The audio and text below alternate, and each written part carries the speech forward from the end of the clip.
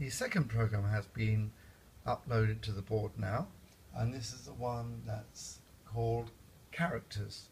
So it's a game board and this is characters. So this now means that we can choose something a bit more complicated than single segments of this bar graph. We now have characters.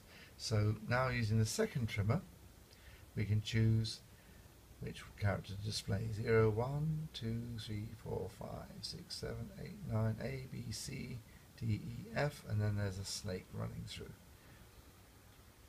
So you can see the characters appearing on the 7-segment display, and at the same time you can see which bits have been activated on the digital outputs of the Arduino.